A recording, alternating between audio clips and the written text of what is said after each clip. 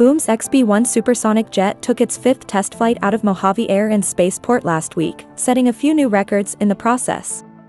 The XB-1 is the 1/3 scale platform that Boom is using as the foundation for its eventual Overture aircraft that aims to bring back commercialized supersonic passenger flight. It's been over 20 years since the Concorde took its last flight. It went supersonic in 1969, able to fly at Mach 2. Though it could fly passengers from New York to London in under 3 hours, compared to the typical 7 to 8 hour journey, it had two major issues. First, the Concorde was very thirsty. It would burn 5,638 gallons of fuel per hour at that speed. Secondly, it was very noisy. The sonic booms it would create caused issues when it would fly over land, and subsequently, supersonic travel over populated areas was restricted. Oh, and it was really expensive to book a flight in. We're talking $12,000 for a luxury round trip.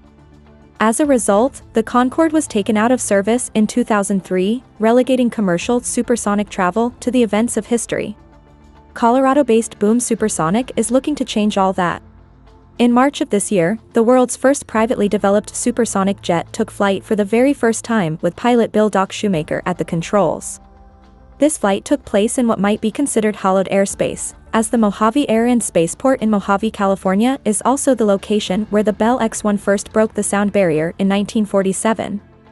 Skip forward to October 2024 for Flight Test 5, and Chief Test Pilot Tristan Geppetto Brandenburg set a record for the XB-1 shot with GE J85-15 turbojet engines, taking it up to 17,800 feet and as fast as Mach 0.69 over its 50-minute-long test flight, marking the highest and the fastest it's flown so far.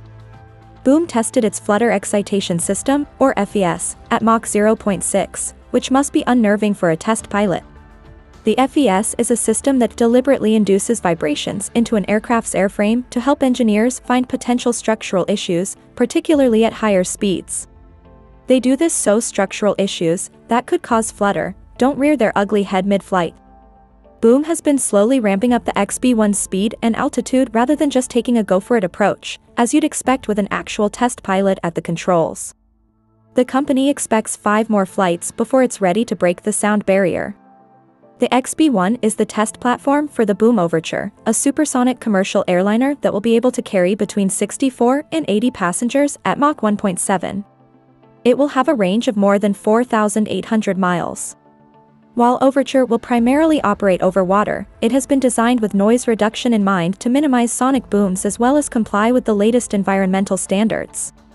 Its in-house designed turbojet engine called Symphony can operate at both high and low speeds and will run on 100% sustainable aviation fuel. Lower speeds means the Overture can function over land without sonic booms and will be able to land on the same runways typical commercial aircraft like the Boeing 737 or Airbus A380 use, not needing the nearly 10,000 feet landing strips that the Concorde required. Boom Supersonic will begin manufacturing the Overture in 2025, with test flights in 2027 and commercialization in 2029 if all runs to plan. United Airlines, among others, are already interested in the aircraft.